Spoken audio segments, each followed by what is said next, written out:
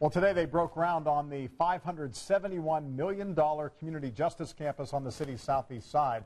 And Drone Cam 13 flew over the property that used to be the Citizens Energy Coke plant. This new center will house a 3,000-bed jail. There will be a new courthouse here, a new sheriff's office, and also a treatment center. It is expected to open in 2021. Our Mary Mills explains why some people living nearby have become big supporters of this project. Are you going to finish cutting? Yeah. Yes, ma'am. Brenda McAtee runs a free summer camp for kids whose parents work. She also provides free meals. Your stomach hurt? Did you eat too much? She spent much of her life working to make her neighborhood a better place. She's been a big advocate of the Community Justice Campus, speaking at the groundbreaking. We are proud to be a part of this today festivities and are eager to see this investment.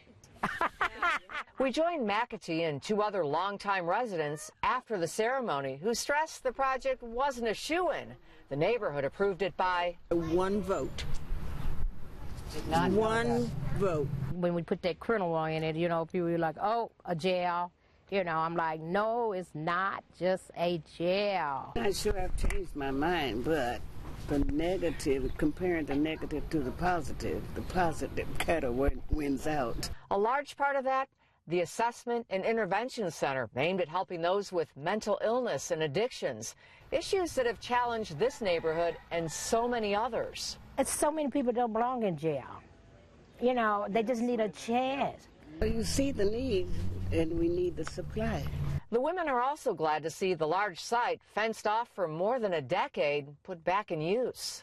Business around it will develop. Lots of jobs. It's going to be a beautiful thing. I mean, you know, for everybody, the whole win-win. And when she says beautiful, she also means the buildings. You saw the images. She really likes the design, the layout, and also the fact that the campus itself will be set back, not right up against the street. And another thing, John and Ann, she says the community center will have some rooms for residents of the community to use as well. All right, thank you. Mary Mills on the southeast side tonight.